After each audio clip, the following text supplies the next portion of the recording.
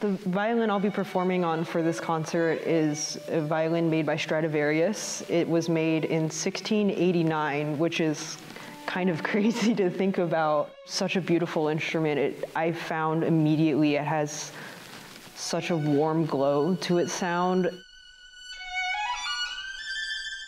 Everything is very vocal, I think. I started learning the piece about 1.5 years ago, so I'd say the piece is pretty well in my fingers. At this point, it's just a lot of refinement. The Walton is really special in that it gives you, as the soloist, a lot of flexibility and room to be adventurous and spontaneous.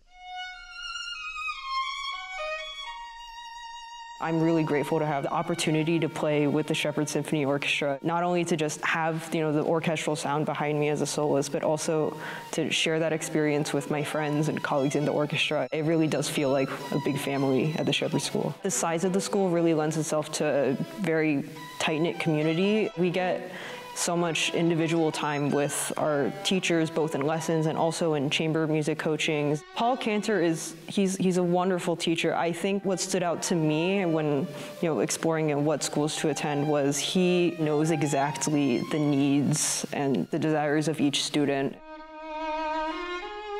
I started taking violin lessons when I was 5. It wasn't until I played in an orchestra for the first time. I just remember being mesmerized by just the collective sound of everyone, all the musicians playing all together, and how it could make you feel different emotions. I think that was just really, really amazing to me.